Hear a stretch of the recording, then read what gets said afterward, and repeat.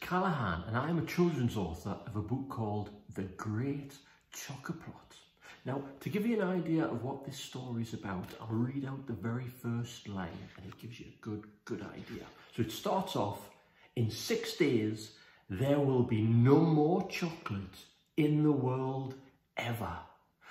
So that's what my story is about. It's about the 6 days that lead up to something called the Chock-apocalypse, the end of chocolate.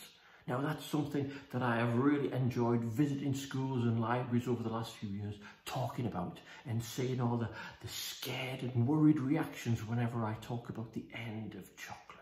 And it's a story about a young girl and how this affects her family as she watches the world go a little bit crazy at the thought of chocolate starting to run out. So, as I said, I've enjoyed visiting lots of schools and libraries and festivals and talking about chocolate. And because the world has changed a little bit recently, I'm very much looking forward to still spreading news of my chocolate panic, but in a more virtual way this time, over Skype or Zoom or whatever means we have. We have the technology, so why not carry on?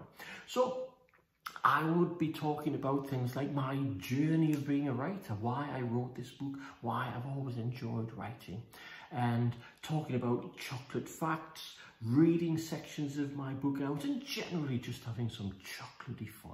So if you're interested in bringing some chocolate panic into your school or library, please get in touch with Authors Aloud, and I would love to be able to arrange that. So in the meantime, take care of each other and watch out for the chocolate.